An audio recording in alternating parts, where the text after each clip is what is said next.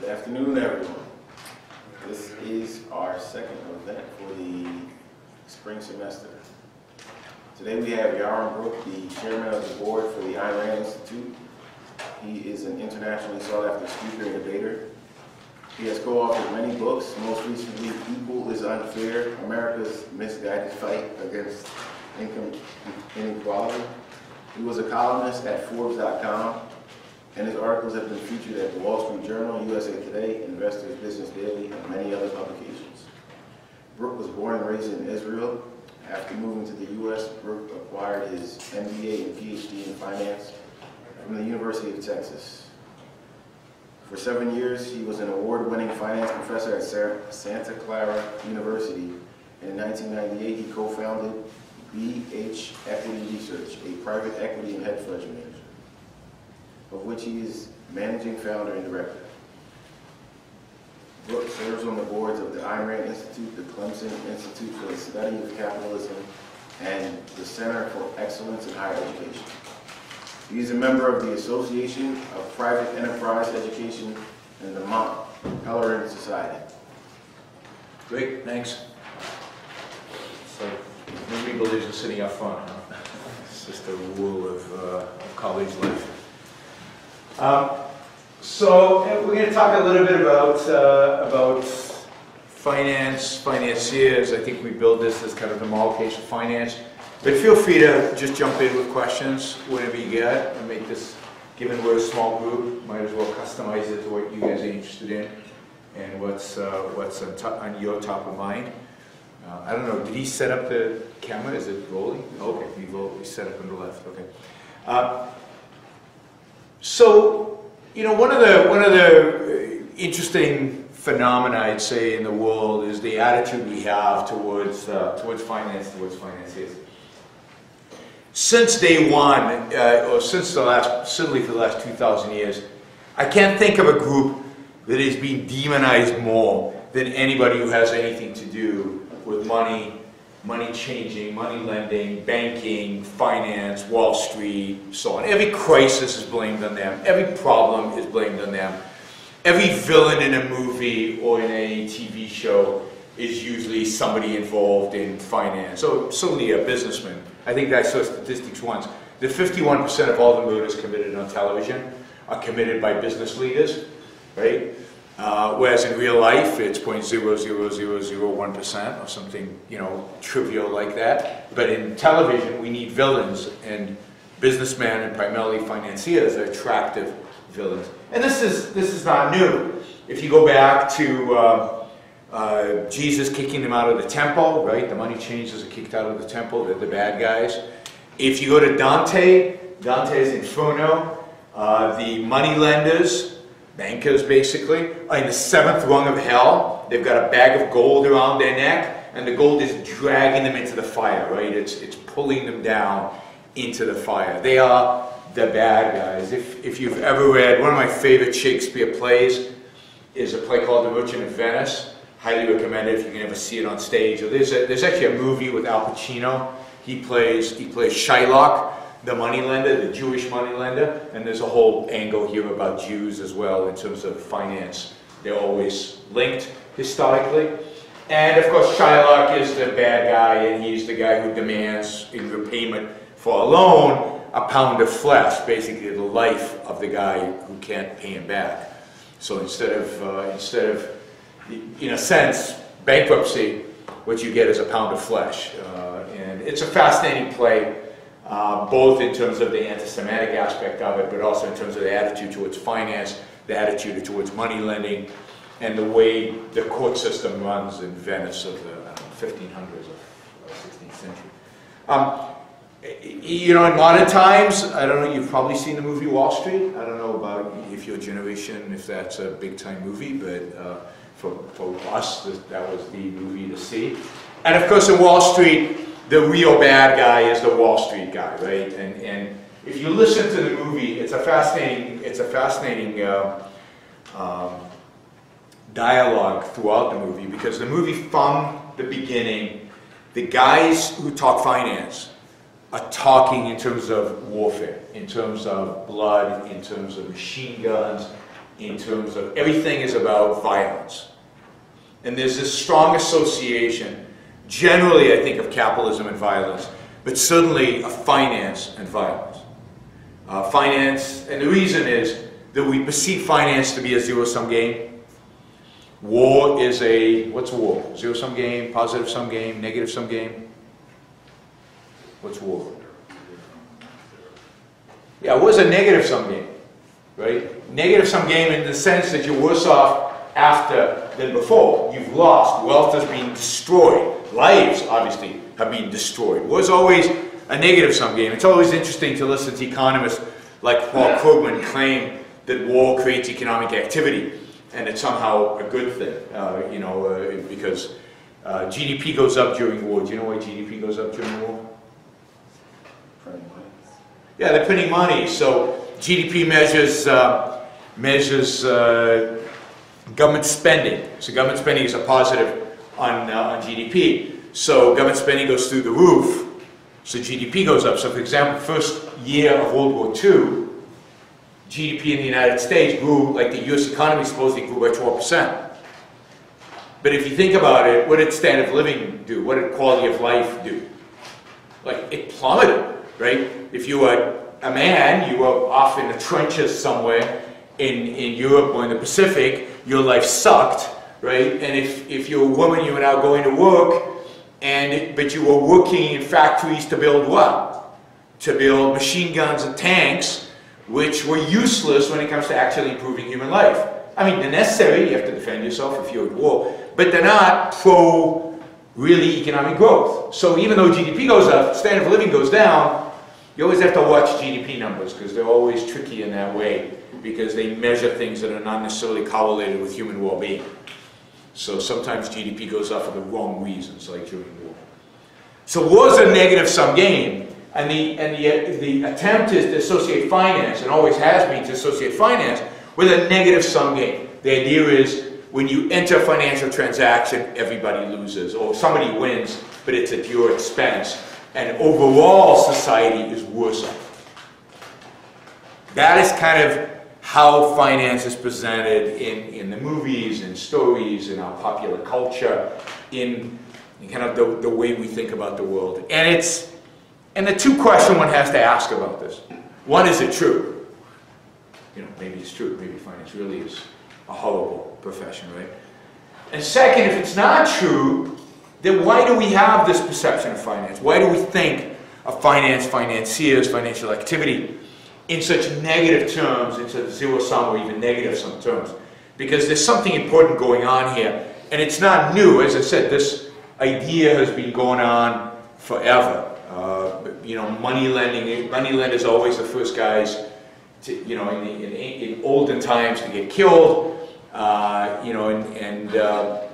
they're certainly the ones to be demonized throughout. So first, is it true? It's amazing to me that anybody would consider that it's true if you look at the world around us. Every business that starts, every business that grows, and we know that businesses are what hire people, so every job that is created is at the end of the day created because somebody is willing to invest capital in order to make that business sustainable. So think about what is it, let's take a bank. Bank are the easiest kind of financial markets. What do banks do? What do banks do?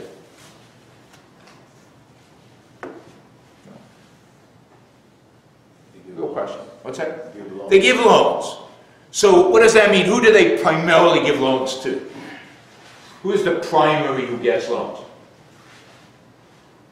Businesses. Most of the loans are given out to businesses. Some to consumers, but most loans are business loans. What do the businesses do with the money? Burn it? Waste it? What do they do with it? Invest. Yeah, they grow their plant and equipment. They might buy stuff. They might hire more people. They're using it to run the business, to actually grow the business. I mean, the bank's not going to give you money, not going to lend you money if you're going to use the money to go back bankrupt, because then you can't return it. It's usually because you're going to invest that money in a way that makes a return from which you can return the money to the bank. So bank loans are are one of the few ways in which the economy grows, by growing businesses. By growing, and businesses growing means employment is growing.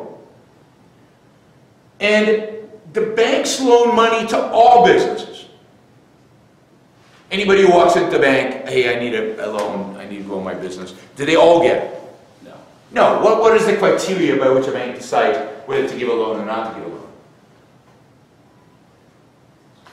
Why would you give one guy a loan and another guy, no? Creditworthiness? Yeah, creditworthiness. And what's the creditworthiness, particularly on the business side, based on? Your ability to actually do something with the money, right? Do something useful with the money. Actually produce, actually employ more people, actually grow the business. So, on the loan-giving side, not only are they giving loans to businesses, but they're giving loans to the businesses that, based on their judgment, are the best businesses.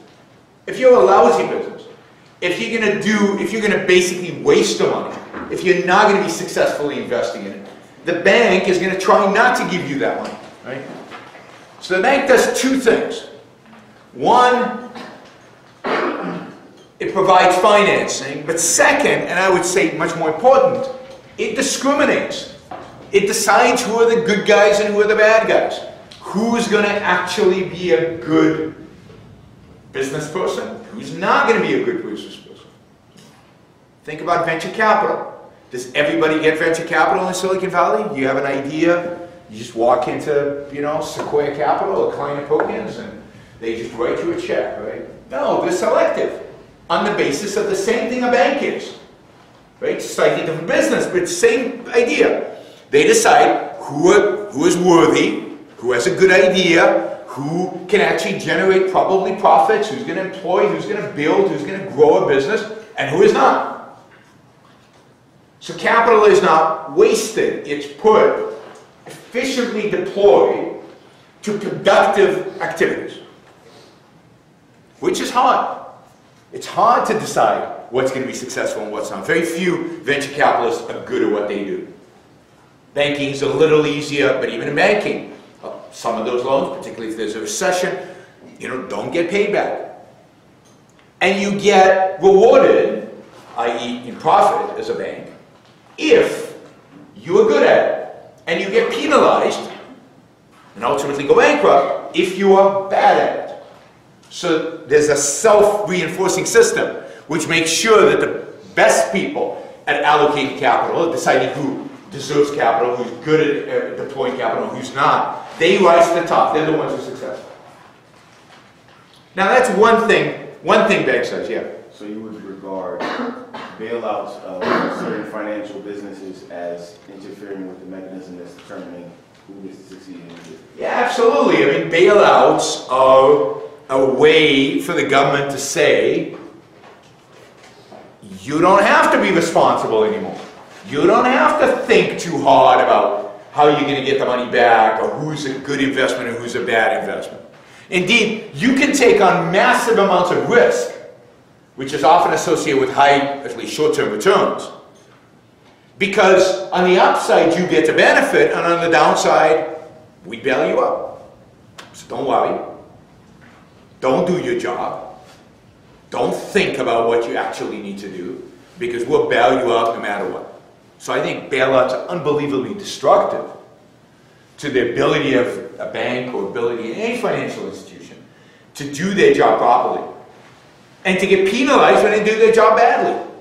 And therefore, if one bank is doing badly, if one bank is doing badly during a financial crisis or whatever, and therefore is about to go bankrupt, and another bank hasn't done badly, actually did a good job during this period, and is doing okay. When you bail out the bad bank, you're doing two things. One, you're rewarding vice, or at least you're rewarding incompetence, right? And you're saying incompetence is okay, and you're penalizing the good bank. Why are you penalizing the good bank? What would happen if the bad bank goes bankrupt? The good bank would take their customers. They would grow, right? But now they've got competition, which is funded by government funds, which is funded by a bailout, not funded by a market, not funded because this other bank is really a competitor.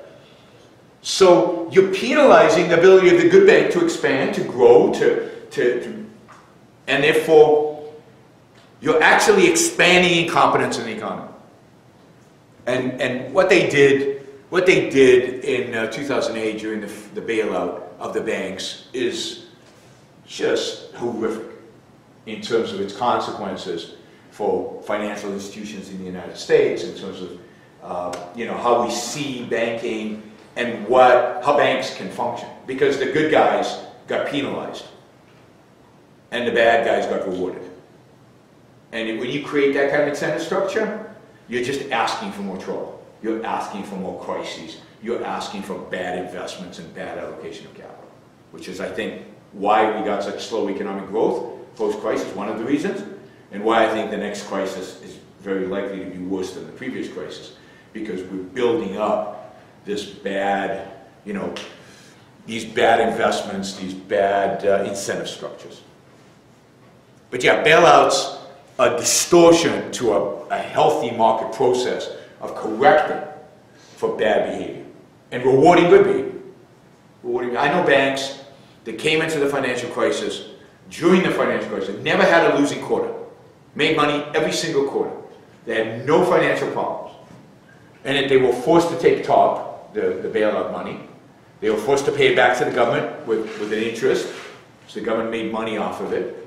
And they couldn't expand their business because the banks they would have liked to have, you know, actually taken business from were bailed out. They also got the same kind of top money. The government treated good banks and bad banks exactly the same. If you treat good kids and bad kids exactly the same, there's going to be problems as they grow up. There's going to be problems. So having a healthy financial market on that side, on the side of deciding who gets the money and who doesn't, is crucial. Because it is what spurs economic growth. It's what rewards good companies, encourages them to grow. It's what holds back bad companies and encourages them to shrink. Think about when we transitioned a long, long time ago from buggies, horse buggies, right, to automobiles.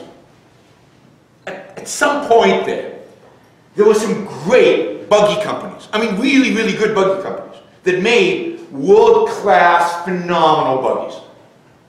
And there were a lot of people employed in making buggies. But it was a dying industry, in spite of how good they were. It was dead. And my guess is that before the people who worked in that industry, before the CEOs of those companies knew that they were dying, the bankers, the stock market, the investors figured it out first. And what was probably going on is buggy companies' stock went like this, went way down. And at the same time, automobile company stocks were going up. And by doing that, capital was exiting the buggy world and entering the automobile world. Now seeing those kind of things is hard. There are lots of changes in industry every single day that are happening. And central planners, government bureaucrats are notoriously bad at being able to figure out what's a dying industry, and often they don't have the balls or the guts to actually shut down a dying industry, right? Because there's political consequences. There are going to be people unemployed. So a bureaucrat is likely to prop up a dying industry, to subsidize the dying industry, to keep it alive, and not allow it to die. But it needs to die, because that capital needs to be allocated to the automobile industry so that industry can grow, and at the end, there are many more jobs in the automobile industry than there were in the buggy industry.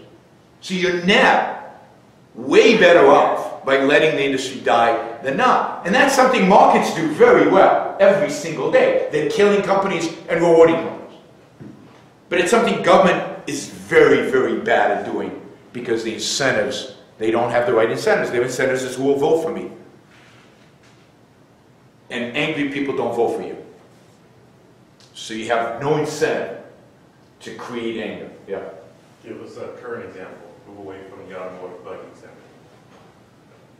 I mean, you have examples going on all the time. So I'll give you an 80s example, then I'll move to today, right? So in the 80s, there was, we used to have a lot of manufacturing. People talk a lot about manufacturing. We lost manufacturing jobs. There used to be a lot of manufacturing in the Midwest. And during the 1980s, we shut down a lot of that manufacturing capacity because we weren't very good at it. We weren't very efficient. We don't have a comparative advantage. In those days, those jobs were moving to Japan. That manufacturing was moving to Japan. Ultimately, they moved to China. Maybe, who knows where they're moving today. Maybe Vietnam, maybe even parts of Africa. Those manufacturing jobs are going to move. Where did that capital go? Where did that capital go? Because when you shut down stuff, you sell it, you free up capital, you've got now money and equipment and stuff that you can use for something else. What do you use it for? What did they use it for in the 80s? Silicon Valley. I mean, Silicon Valley took off in the 80s. Where did they get the capital? Where did the money come from? Right? Money, it wasn't printed. It wasn't the government doing it. So it came from all those, so-called, all those shut down plants, all those,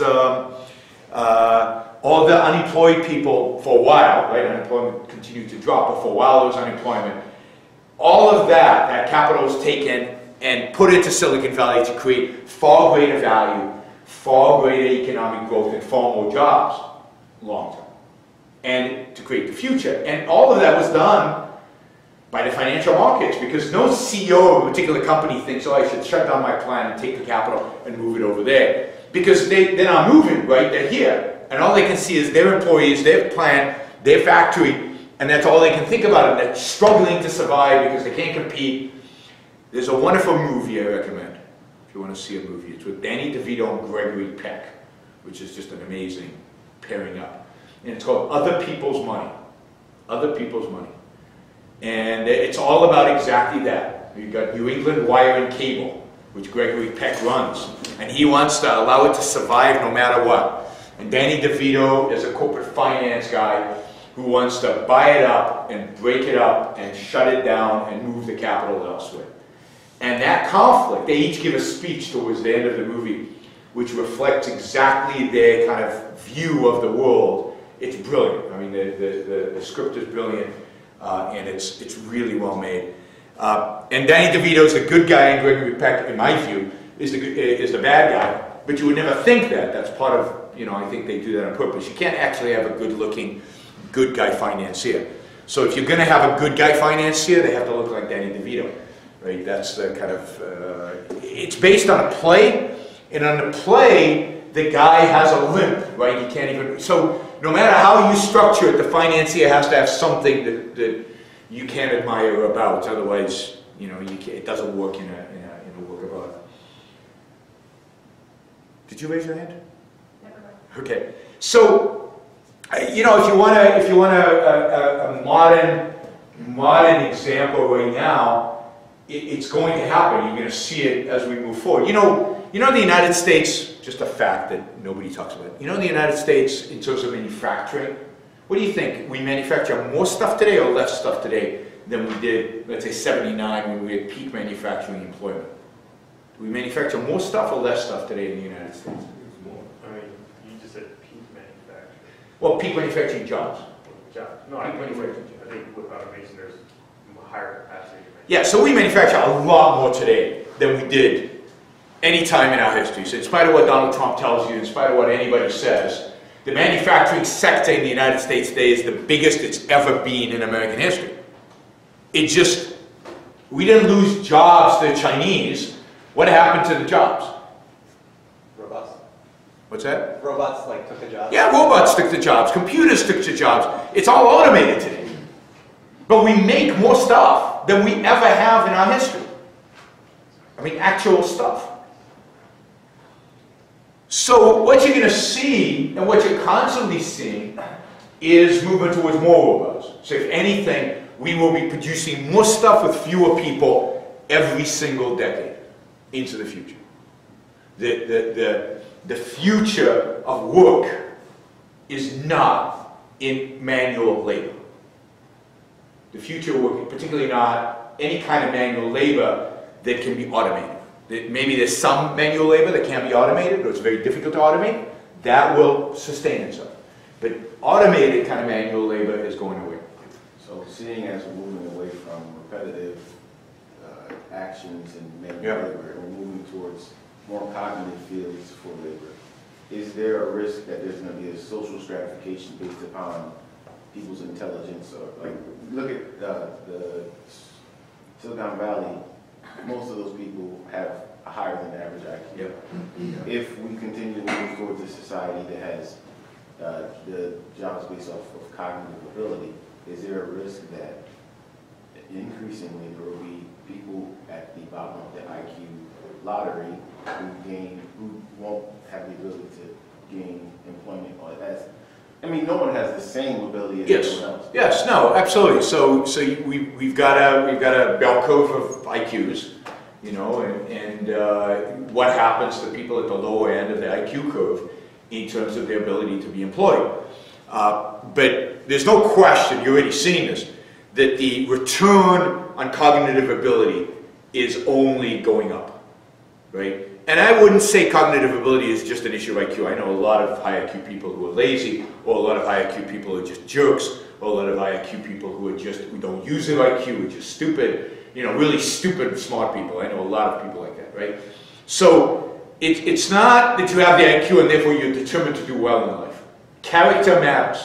And character is something you're not born with. Character is something you determine for yourself. You actually create. So people with good character and high IQ are going to do very well. If they work hard and they're productive, they're going to do very well, and the returns on that are going to continue to accelerate. The question is what happens to people with low IQ, and I think there are always going to be jobs for people with low IQ. It's just they're going to be different ones, right? There's certain things that, at least, it's hard to imagine robots doing in the next 20 years, and potentially 30 years, and maybe 100 years. It's hard to tell. Some jobs, it's relatively easy. Some jobs are hard. If you're working in McDonald's, behind the cashier, your job is over, right? It's going to disappear. It's disappearing already because it's so easy to put an iPad there and let people order off an iPad. Particularly if minimum wage is $15 an hour, which is where it's going throughout the United States. At $15 an hour, it's cheaper for me to put an iPad there and have people order for themselves, right? Have one person who's like moving around in the back to make sure there are no problems and no issues, or if somebody has a question. If you're working in California, if you drive, every strip mall has a nail salon, like pedicures and manicures, right? 20 years ago, it was very unusual to see a nail shop, right? This is a new phenomenon. These are thousands and thousands and thousands of jobs that have been created that didn't exist 20 years ago, right? So can a robot do that? No, not yet. And a big chunk of the pedicure manicure business is the conversation. Robots can't do that, right? It's the social thing, right? So are they job safe for now? Yeah. And we only seem to be using stuff like that more. So if you think about luxury stuff, getting a massage, there's like massage envy now everywhere and places like that. It never used to be. We couldn't afford it. It just means we're richer now. We have more leisure time now. And therefore, these are jobs that were created. Nobody could have imagined, I think, if you'd asked somebody 40 years ago, there's going to be a nail salon in every strip mall. People would have said, you're nuts. Who gets manicures and pedicures? Like, they're very rich. Nobody else does that. Today, everybody does. Same thing with massages. Same thing with a lot of different things that I can't imagine, and you probably can't imagine, about 40 years from now, where the jobs of people with relatively low education or low IQ or however we want to measure it, those kind of jobs they will do. I was sitting once at a high-rise in Chicago, and I'm looking out the window, I'm like I'm on the 50th floor, and there's a building across from me that's even taller than that. And the guys like dangled in this little piece of wood cleaning the windows of this thing. And I'm going, you probably couldn't pay me $1 million to get on that thing and clean those windows, right? It's just not, I couldn't do it. I fear of heights. There's no way. I don't care how high my IQ is. That I am not doing, right? And now you can imagine robots doing that, but they're probably expensive robots. It's not easy to do that. It's, you know, the idea of putting the right pressure on the window, and you know, you can do it. It's all doable, but it's expensive. Ask the robots, they're using robots to clean solar panels and solar panel farms. Oh my God, that is so expensive, so difficult, consumes so much energy that it's part of why solar energy is an illusion. You know, it's so expensive because you have to clean them, right? Particularly if they're in the desert, and cleaning them is unbelievably costly. So there's always going to be jobs like that it's just cheaper to hire a human being than it is to hire a robot. But it's also true that unless we get our educational system in order, unless we get our educational system right, we're screwing up a big chunk of our population who, put aside IQ, who just won't have, even high IQ kids, just won't have the skill set to be able to have jobs in a robot-driven, technology-driven economy. And it's why, if there's one issue that is probably the most important issue that we face globally as a society, it's education, and the fact that education sucks. And education sucks primarily for those who can't afford it to suck for them, because they have no alternatives. So the poorer you are, the worse education you're getting today in America, in spite of the fact that it's government education and the pouring money into it. And it's not an issue of dollars, it's an issue of the whole mentality of how we do education. Right? So that is going to be a key, and places and countries that get education right are going to transition in a much more healthy way to a robust economy with automation than countries that don't. Would Uber and the taxi industry be another example of the creative destruction that you're talking about? Yeah, Uber is a good example, right? So money is flowing out of the taxi industry. Medallion prices in New York have plummeted. They used to be over $1 million, now they're under $250,000. They've gone down by 80%. That's like a stock price going down, right? It's the equivalent. And at the same time, Uber is going to go public here later this year at some ridiculous, absurd valuation, even though they've never made money. But you see the capital has flowed. Nobody's investing in taxis. Nobody's buying taxi medallions. Nobody wants to be in that business. And all the capital is flowing into the alternative, which is Uber, Lyft. You know, I think they're both and if Airbnb grows, you'll see capital flowing out of the hotel industry and into, you know, I think you're already seeing whole entities who organize condo buildings to be Airbnbs, in a sense, be hotels that are unregulated. You know, so, which is what Uber is, taxis that are unregulated. Because today you can get taxi apps that are almost as good as the Uber app. But the difference between a taxi and Uber is the level of regulations. Taxis are heavily regulated, Uber's not. And the solution, of course, to that, if you want real competition, is to eliminate the regulation on taxis. But that would never happen, right? Because that's not how bureaucrats, not how politicians think. They almost never reduce regulations in an important scale. Yeah. So, just to relate that back to the good actors versus bad actors. Sure.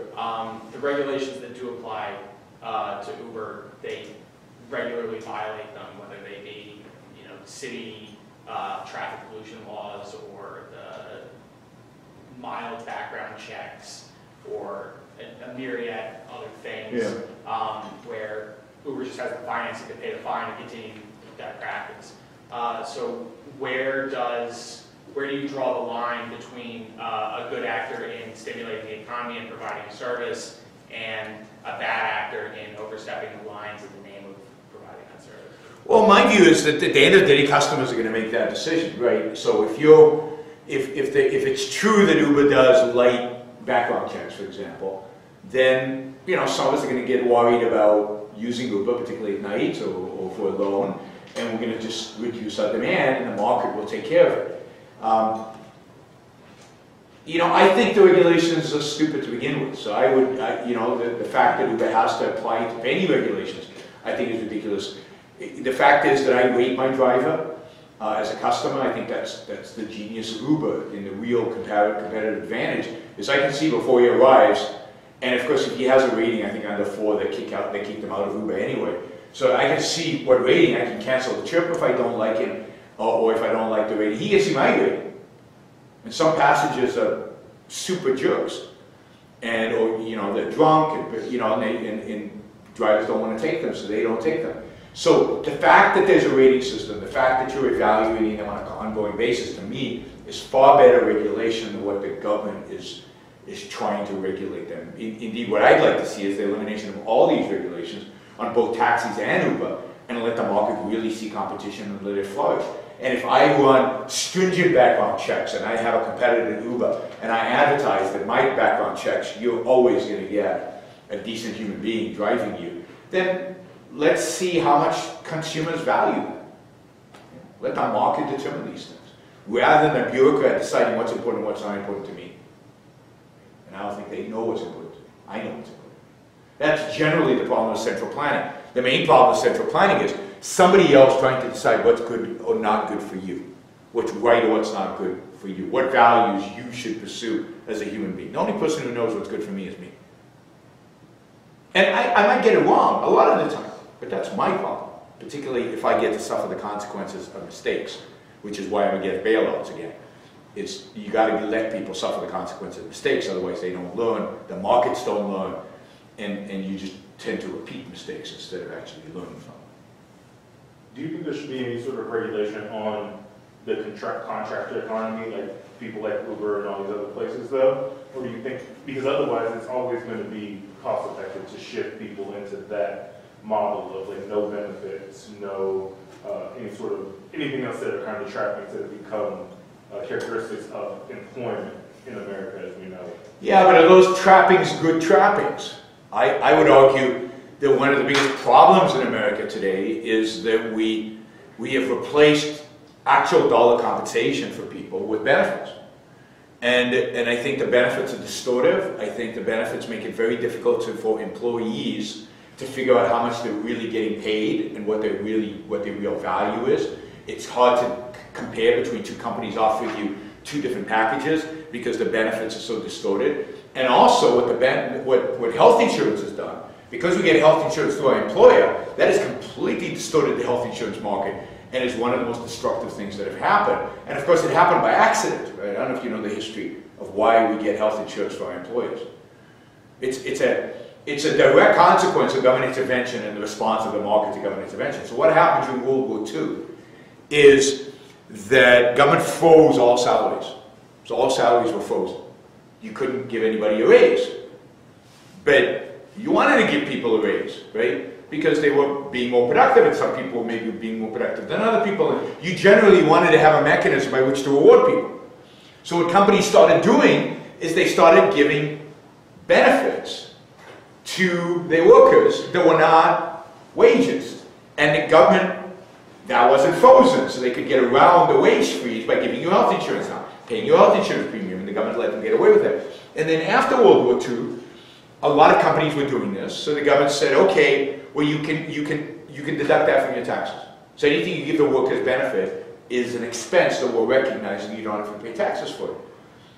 And now, the companies that didn't do that had to do that in order to compete, because if I as an individual go out and buy health insurance, it's on after-tax dollars.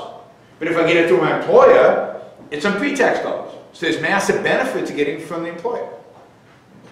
So the whole way in which our healthcare system has evolved over the last 60, 70 years is because of price fixing during World War II, which was a mistake. They shouldn't have done it, but they did it, and then we suffered the consequences, and they're huge consequences, because the whole insurance market is completely distorted by this. Instead of you owning, one of the problems with pre-existing conditions is I don't own my policy. My employer owns the policy. So if I ever lose my job, I lose my insurance. Why? It's my insurance. Why don't I own the policy? If I own the policy, it doesn't matter whether I lose my job or not. It's my policy. I'm paying directly to the insurance company. So if you own your policy, the whole issue of a big part of the issue of pre-existing conditions goes away, because now the policy follows you. So there are all these distortions in the marketplace that are created because of these benefit packages, and I'd like to see the benefit packages go away. They're all mandated. They're not driven by markets. They're mandated by either government mandates or by distortions created by government. So I'd like to see people paid actually salary, and then you figure out what benefits you want, what benefits are right for you, and purchase them in the marketplace. So if it's health insurance, you want life insurance, you want unemployment insurance, you want whatever you want, you go out and buy a package that is appropriate for you.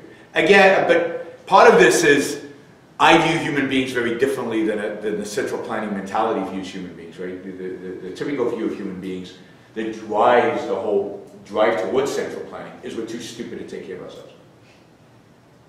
So if I didn't provide you with these benefits, you wouldn't go and get them yourselves. But there's plenty of history to suggest that's not true. You know, before there was a welfare state, we organized in all kind of mutual associations. We got together in all kinds of ways in order to provide insurance for ourselves. There used to be mutual aid societies. You could buy in the marketplace. You could buy poverty insurance. So you could buy an insurance policy that covered you if you ever became poor, as defined by the insurance policies. If you lost your job or something like that, it would kick in. There were all kind of amazing market solutions to problems that people faced. That once you have a welfare state, they price them out, right? All of that innovation, all of those products disappear because people now rely on the state for everything that they get. I kind of lost my question, but so what you're saying is that government should take a hands-off approach and allow the free market to determine the natural life cycles of industries and companies, and we should, as a society, should accept the short-term consequences for the long-term gains of new industries and greater growth in society. And the consumers will be the one that determines whether these new services will work, like through things like the Uber 5-star ratings. But the consumers or the end users only see the last step in the stage. How do you stop companies from taking shortcuts upstream to prevent a detriment to society? So what kind of shortcuts? Give me an example of a shortcut that's detrimental to society, whatever the hell that is. Something that would be a cost-saving measure that, let's say, I don't know, instead of, I'm manufacturing something, instead of dumping my waste to a safe waste yard, I just dump it in the river in the backyard of the... Well, I mean, my solution to that, this is often called the problems of the commons, right? How do you protect the commons from abuse and from people using them badly? I mean, my solution to really all problems of the commons is not to have any. Privatize. No comments. No commons, right? So if the lake is private, you're not going to dump your waste in my lake.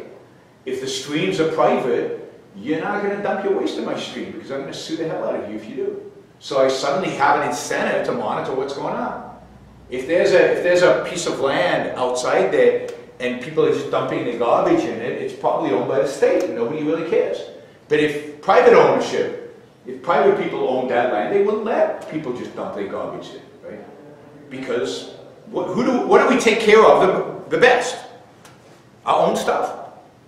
Like when the Berlin Wall came down and people went into Eastern Europe and saw what was going on there, the thing that shocked people the most, more than the poverty, more than the awful products they were making, more than anything, the thing that shocked them the most was how filthy everything was, how dirty it was. And there's a reason why communism, socialism breeds filth. It's because nothing is privately owned. And if stuff is not privately owned, we don't take care of it. You know, the way capitalism works is through self-interest. It's through taking care of your own stuff, taking care of yourself. That's how capitalism works. You go to work because you're trying to make a living. You don't go to work to benefit mankind. You don't go to work for some social agenda unless you're working for a nonprofit or something. But even then, you need to get paid, right? So you go to work to make a living. Hopefully you love what you do. Hopefully you're going to work because you love it, you enjoy it, you're having fun doing it, right? And then maybe, as a third goal, you're going to work because you want to change the world, you want to make the world a better place or whatever, right? But Steve Jobs, none of these entrepreneurs wake up every day saying, I want to make the world a better place, right? I want to go and do fun stuff. That's what they wake up. And then secondly, I'm going to make a profit doing it. And thirdly, the only way to make a profit, you can ask me about this, is to make the world a better place. Because if customers don't think they're better off using my product, they're not going to buy it. The only way people are going to buy my product is they believe they're going to be better off as a consequence. So, capitalism is a system about the pursuit of self-interest. It's a system that is geared and motivated and driven by self-interest. And the way that is self-correcting is to make sure that everything is in somebody's self-interest, everything good. And so how do you make it in somebody's self-interest not, not to have this piece of land dirty? Well, make it private. It's easy. And it used to be that way. I mean, the East Coast, almost everything is privatized. I mean, not the rivers and lakes, unfortunately. And the West, 75% of all the land is owned by the government. But it used to be in the West that the rivers used to be owned privately. So there's a whole, I mean, you can look this up. I mean, you're all law students, right? There was a whole, during the late 19th century, a whole body of law, common law, that dealt with what happens if my cows poop up here and you're drinking the water down here. And how do we deal with those kind of situations? Privately. Not government regulations, controls, but just privately. Now imagine that was really applied across all the rivers and all the lakes in the United States. And imagine if that body of law didn't stop developing sometime in the early part of the 20th century, because basically all the rivers were nationalized, all the lakes were nationalized, and now it was all political issue. It wasn't a legal issue. But imagine if that legal common law had developed to really figure out how do we deal with private property when it comes to waterways, when it comes to these things that people use. I mean, I think we'd be in a much better situation today than we are, where it's all political. And when it's political, how do we make decisions? I mean, the difference between private property disputes through the common law and how that decision-making goes, versus how do you make decisions when it's political? Fear. Well, fear, but who's making decisions? It's democratic, right? But what drives democracy? Well, the will of whatever the majority who's voting, because often most people don't vote, right? In most local elections, most small elections, judge elections, things like that, a minority of people vote. And then who is going to influence politicians the most? People with the most at stake, the people with the loudest, the people who have the biggest, maybe the biggest wallet, maybe it's just the biggest voice, maybe it's the people who can rally the most voters. But it becomes, democracy becomes pressure group politics. It doesn't become, let's figure out what the best solution is. When was the last time politicians sat around the table and said, let's figure out the best solution to this problem? I can't think of a time in modern American history where that has happened. Usually it's this pressure group wants us to do this pressure group wants us to do that pressure group wants us to do the same. How do we balance all the pressure groups, and how do we minimize the damage to ourselves? That's how politics functions. And that's why I think the U.S. is in the position it's in. We've divided ourselves into little tribes based on the political pressure group we believe that is going to give us the most leverage so we can influence policy the most. Not for the good, but just for the most, for our little group. And politics is a complete disaster today. There's no sitting down and thinking about how to solve problems. Outside of privatizing and minimizing the actual power and effect of politicians, is there any way to change, in your mind, the incentives of politicians to better write the system? No, in my view, there isn't. I mean, people talk about term limits, people talk about all kinds of mechanisms to do it, but I don't think you can change the incentives of politicians. Incentives of politicians are basically bad. And if you read the founders, if you read the Federalist Papers, they knew that this was going to happen. They would try to establish kind of a system of checks and balances to prevent it, but today the whole system is distorted. Our Supreme Court doesn't really take the Constitution seriously and won't monitor, and then they're accused of being either activists or non-activists, which is a false dichotomy. Of course they should be activists. Activists in the name of getting rid of stuff that's not constitutional. But what does the Constitution even mean? Our interpretation today of the Constitution is very different than it was 80 years ago. I don't see a mechanism short of limiting the power of government significantly. And the only way to do that today, well, today I don't think you can do it. But the only way to do it, if you could, would be to rewrite the Constitution in clearer terms, to make it clear what powers politicians have and what powers politicians don't have. So I'm one of those arrogant individuals who would like to completely rewrite the American Constitution, because I think it was great, it was the best they could do probably at the time, Of course, it's full with contradictions and compromises, horrific compromises that you know, hound this country to this day. But the fundamental, the structure, the way they were doing it, there were good intentions there, and they did probably, maybe, you know, as good a job as they could, particularly with the older politicians. But today we know so much more. We know what can be distorted. We know what compromises they made, which were evil and bad. We know how to fix them. And I don't think you can fix them just by amendment. I think you have to fix them by rewriting.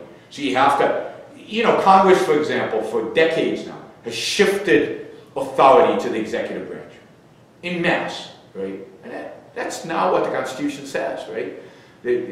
Any trade deal, anything related to trade, has to go through Congress. That's what, right? But they've shifted this one. They've given the power to the executive branch. We haven't declared a war. We're fighting like in, I don't know how many countries now. We've got troops in every, I think 120 countries in the world have American troops, right? But we haven't declared a war since World War II. We fought in Korea and Vietnam, in Iraq. We did a thing in Grenada. We fought in Haiti. I don't know, all these places. And we've never declared war. Why? Because Congress doesn't want that responsibility. So it shifted it to the executive branch, which has made the executive branch more and more and more powerful. Right? And now they can write emergent. Now, you know, Trump has just done this emergency thing on the border. Right? Whether you agree with it or not, that's not his job. I mean, there's a law from '76 basically saying we, Congress, don't want to have to deal with these issues. They're too hard for us, and we have too many, you know, too burdensome. So we're going to give it to the executive branch to do. Okay, so now you've given this immense power to the executive branch. You get upset when he exceeds what you would like him to do. So we need to reset everything. We need to reset what the executive branch is for. All the regulatory agencies. There was no consideration in the Constitution for a fourth branch of government, which is the regulatory agencies, or the Federal Reserve. What's the Federal Reserve? It's a pseudo-private, completely controlled by the government entity that serves the Treasury, but is accountable to no one really. Kind of accountable because the chairman has to go in front of Congress once a year, but there's almost no way to get rid of the chairman of the Federal Reserve. So, the world has changed dramatically since we wrote this document, and to really change things, you would have to rewrite it. Unfortunately, because I wouldn't trust anybody in the world right now to rewrite the Constitution, because they make it 1,000 times worse. So I'll take what we have. But if you're asking what would it take, it will take shrinking the power of politicians dramatically. I would like to see them out of the economy. I'd like to see them out of education. I'd like to see them out of science. I'd like to see them out of the realm of ideas. I mean, and make that, I think a lot of that's implicit in the Constitution, but you need to make it explicit in the Constitution. Otherwise, it goes away. I don't think they're gimmicks, and I know people are always looking for gimmicks to fix things. Things are going to get a lot worse in American politics before they get better, because there's no mechanism by which to make them get better. So what are your thoughts on like antitrust regulations? Should they exist in any shape or form? I can't think of any worse regulations than antitrust regulations, right?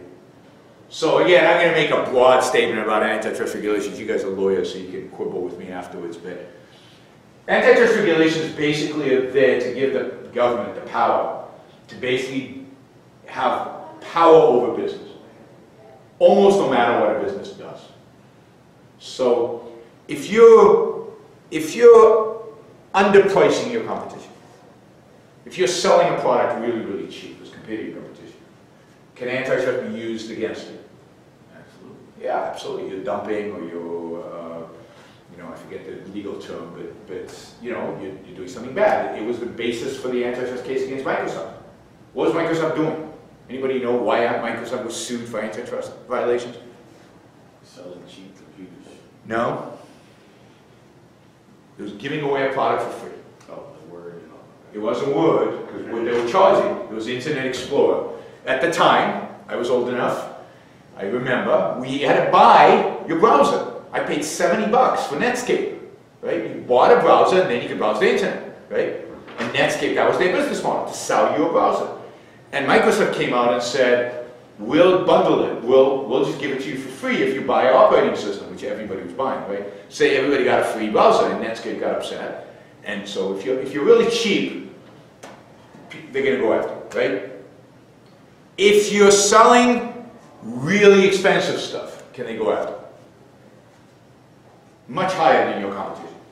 Yeah, I mean, that's a sign of monopoly power. Otherwise, how do you get away with it? Markets drive your prices down. So if you can sustain a high price and a high profit margin, there must be a sign of monopoly power. Therefore, they can go after you. So they can go after you for pricing above your competition. And if you price exactly the same as your competition, can antitrust go after you? Yeah, because it's collusion.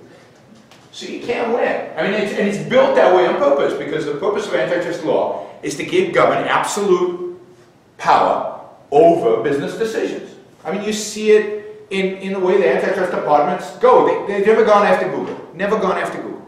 Why have they never gone after Google? They have 90-70% of all internet advertising. Why don't they go after Google? The Europeans have gone after Google. The US antitrust division has never gone after it. Why? Because Google has, from day one, because Google came into existence post Microsoft antitrust case. So Google from day one has given money to politicians across the board, both political parties. Everybody gets money from Google. Just look at their filings. They give money to everybody. And they give a lot of money to everybody. Microsoft famously never used to give any money. Their lobbying budget, until the antitrust case, their lobbying budget was exactly zero. They were literally brought in front of the Senate. Orrin Hatch, who's still, I guess he just retired from the Senate, was a Republican from Utah, stood up and yelled at the Microsoft executives, you guys need to be here in Washington, you guys need to have a lobby firm here in Washington, you guys need to spend money here in Washington, you need to build a building here in Washington. And Microsoft walked out of the meeting, this is all documented, said, you leave us alone, we'll leave you alone. And 6 months later, antitrust division comes knocking. It's all about power. You know, Uber's been very good at spending the money around, at buying off the right politicians, the right places to get what they want done. Other companies, Apple has not been very good. So they went after Apple for a little while at least. Now Tim Cook has dinner with Trump every few weeks, right? Because he knows. He knows. Bezos doesn't have dinner with Trump. So guess who they're going after? They're just eager to go after Bezos. It's all politics. There's no economics. There's no law. There's no law. Because the bureaucrat gets to decide who to go after and who not to go after. Mergers. There's all these mergers happen, right? Why do some get through and some not get through? I don't know. There's no legal doctrine. You think there's legal, of course they'll write it up as if there's a legal reason, right? But there's no legal reason. It's all about politics. It's all about money. It's all about who's bribing who. I mean, it's not a direct bribe like they do in some third world countries. It's an indirect bribe. It's a more sophisticated bribe, but it's like bribing. And this is what happens when you give politicians power. And antitrust is a great example of it. There was a thing recently where they disallowed a merger of, I can't remember. You know, the government wanted to disallow the AT&T merger. Why did the government want to disallow? Well, the rumor was because it was a way for Trump to go after CNN because CNN was part of this deal and he was anti-CNN.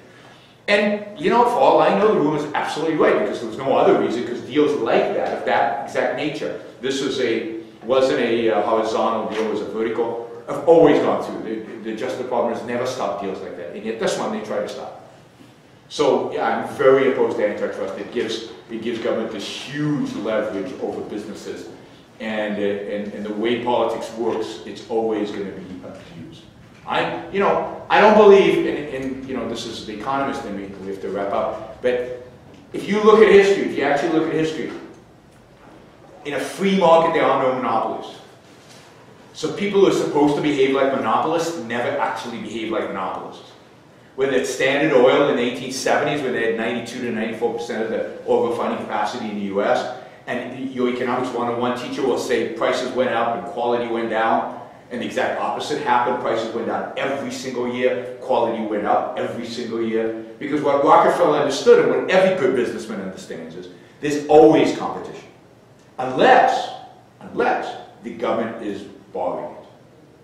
That's real monopolies. You can't compete with the post office. There's certain industries in the United States that are very difficult to compete with because the government has created barriers. And I would argue that until Uber Taxis were monopoly, right? The government created only so many medallions. Why? I mean, obviously, you know, I was hailing taxis in New York when there was no Uber. You could never get a taxi, particularly when you needed one, particularly rush hour. Because the way the medallions worked, the way the flow of taxis worked, there was no, what do you call it, rush hour pricing or whatever. There was no incentive for more taxis to work during rush hour. They couldn't charge more. One of the beauties of Uber, one of the things they're criticized for, is this variable pricing. But the variable pricing is what makes it possible for me to get an Uber anytime, any place. It's more expensive, but I can choose not to pay it, or I can choose to take a taxi, I can choose to walk, or I can choose to change my schedule and not seek an Uber during rush hour. But now I have a choice, whereas before I didn't. And it was a government-protected monopoly. So anything Uber does, including circumvent the law, is fine with me, because the laws are stupid. I mean, I have the same attitude towards things like illegal immigration and stuff like that. You create stupid laws, then don't be surprised when people circumvent them, right? Of course people are going to come to this country illegally because it's impossible to come here legally, or almost impossible to come here legally. You want to fix illegal immigration? Fix legal immigration. Make the laws such that people can actually come here and decide who you want, kind of thing, right? But have rational legal immigration laws. Today's laws are completely nuts. They make no sense for anybody. And that's why you get masses of people coming in. These people want to work, so create a work requirement. You know, set up that anybody who wants to come in has to have a job beforehand or something. And these people would come in, they'd pick apples in Oregon, the Mexicans, and they'd go back. So what? And nothing would happen. Nobody would be worse off. Everybody would be better off. They'd be better off because they got some work. Now they come, they can't go back. Because the same barriers that are there to bring them in, they can't go back. So they come and they stay. And that creates all kinds of, and they only have work sometimes. That creates the problems. The problem is the legal structure. And it's again politics. And nobody has sat down, this is another example, nobody sat down and said, okay, how do we devise the best legal immigration system that makes sense in America? No, it's about pressure groups. It's about the immigrants shouting this, and it's about business shouting that, and it's about, you know, the people at the border shouting something else, and about some xenophobic Americans shouting something else. And there's no, let's figure out what's true. No, let's pander to the worst elements in our constituency, which is what you're seeing the immigration debate evolve into. So as you can see, I'm cynical about politics and very positive about markets. Thanks, guys.